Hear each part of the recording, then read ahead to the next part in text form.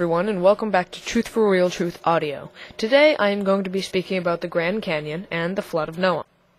Now, I get this question all the time. Creationists ask me, why don't you believe that the Grand Canyon was formed by a worldwide flood? And I tell them that there are four main problems with that theory. Now, here is the claim made by creationists. The Grand Canyon was created suddenly by the retreating waters of Noah's flood. Now, we know what to expect of a sudden massive flood, namely, 1. A wide, relatively shallow bed, not a deep, sinuous river channel. 2. Anastomosing channels, i.e. a braided river system, not a single well-developed channel. 3. Coarse-grained sediments, including boulders and gravel, on the floor of the canyon. And 4. Streamlined relic islands.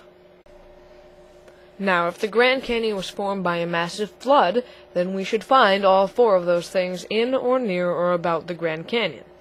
And we don't. The scablands in Washington state were produced by such a flood and show such features. Such features are also seen on Mars at Casey Vallis and Ares Vallis. They do not appear in the Grand Canyon. Compare relief maps of the two areas to see for yourself.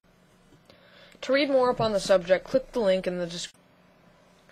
So thanks for watching this video, and please, send this to some creationists.